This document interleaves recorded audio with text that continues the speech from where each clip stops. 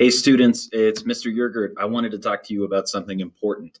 It is Banned Books Week coming up this next week. I'm recording this on a Friday, so you might watch this during Banned Books Week.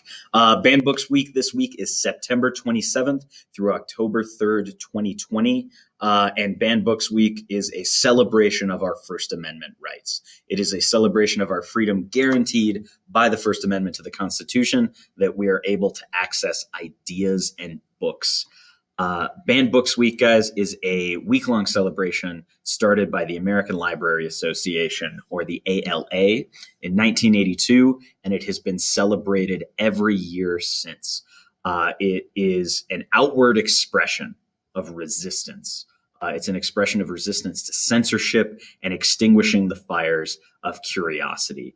A person who wants to get rid of books is not a person who has your best interest in mind. Additionally, just about every good book that's ever been written has been challenged or banned. Things like every classic book that you can think of, every book that's widely respected, even the Bible is one of the most challenged and banned books of all time. So let's see a little bit more about this. How does a book get banned? Well, step one is that a book is good.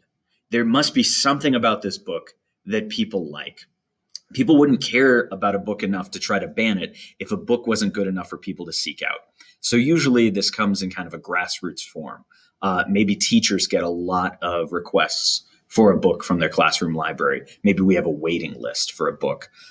Sometimes it might be that a bookstore sells out of it. Libraries get a bunch of requests for it. Schools get requests to provide the book, or online sales are just through the roof. However it is, some attention has to be drawn to the book. Step two is that a book has to have some kind of content that someone objects to. This could be a very, very wide variety of things. And if you look at the 100 most banned books of all time, it's basically anything. This could be a character that they don't like. It could be an illustration that they think is graphic or sometimes pornographic. It could be a theme that they think is harmful.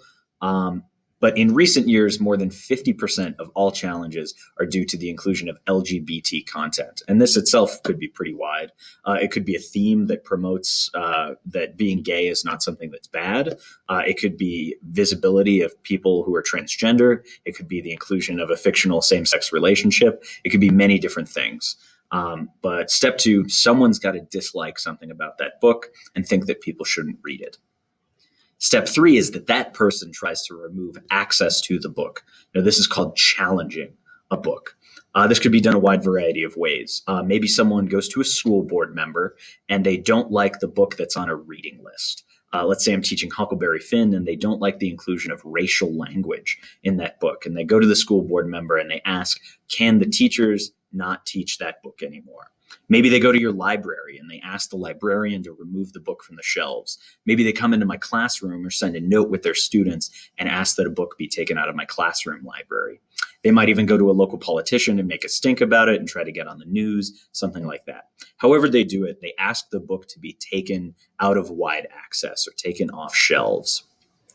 Now, 66% of challenges happen in public libraries, like the one in your neighborhood.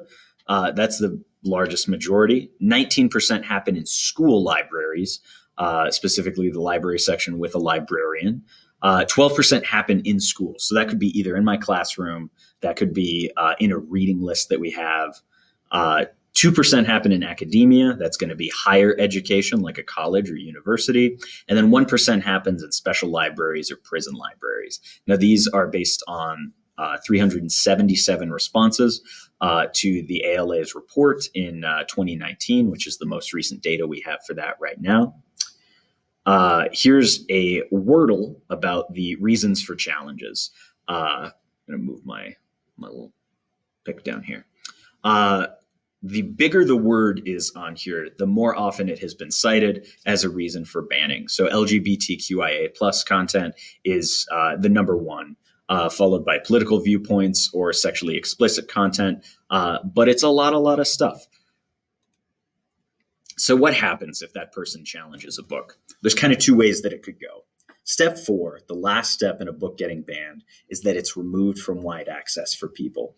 It's taken off of reading lists. Maybe we don't teach the book in 10th grade English anymore. It's taken out of the library. Note, this is generally done not with malice. It's done to avoid a controversy, to avoid trouble, so that someone isn't afraid that they're going to lose their job or something like that. But the result is censorship. People no longer have access to information that they previously had access to and want access to. So we could take number 4 a different way. Perhaps the book doesn't get banned. Perhaps someone steps up and instead the book is saved. A person aware of the dangers of censorship approaches the American Library Association and says this book has been challenged. So the ALA provides anti-censorship strategies for people. They provide talking points. They provide reading materials. Just about every graphic you've seen in this video has been provided by the ALA. They even provide legal advice, and in some rare cases, they provide legal representation if a person was to have legal action taken against them. This is a little graphic of what challenges look like. Now, there were 91 challenges in 2017, so this data is a little bit old, but I don't have a more recent graphic for it. There were 91 challenges that were public, meaning they made a news report or something like that. There were 354 included in the ALA's field report for that year, saying that those books were brought to the ALA as something that has been challenged. And some are confidential because you don't want a librarian to lose their job in their community. But the really scary part is that bottom part of the pyramid, the silent challenges. A silent challenge is if someone were to come to, say, a teacher or librarian, and they say, I don't like this book. It has this content that I object to, and I want you to take it out of circulation. If, for example, we feared for our jobs or we trusted that person was just very well-meaning or we didn't feel strongly about it, whatever the reason is, if we removed that book from circulation and did not report it, that's a silent challenge, meaning censorship has taken place and there's been no noise made about it. So those are the vast majority of them. We actually don't know how many silent challenges every year, but the ALA is confident that there are far more silent challenges than there are reported challenges. This is the updated graphic this year from the ALA for the most challenged books of 2019. As you can see, almost all of them are due to LGBT content. George by Alex Gino, LGBTQ, Beyond Magenta by Susan Kuklin, LGBTQIA, Marlon Bundo, LGBTQIA. Literally almost everything has LGBT content except for maybe The Handmaid's Tale and the Harry Potter series. I remember when I was in the 2nd grade, Harry Potter was taken out of our schools and you couldn't get it there anymore. I have a couple of resources for students in this presentation, which I'm going to put up on Google Classroom, but I wanted to include this quote here. Had I had a book like that on the shelf, I might have realized a lot sooner that I could love myself. I might have realized a lot sooner that it's okay to be different. This was a community member's response on keeping the book Prince and Knight on a public library shelves. Guys, representation really matters. Seeing yourself reflected back in art in a positive way, that's something that you really can't put a price on.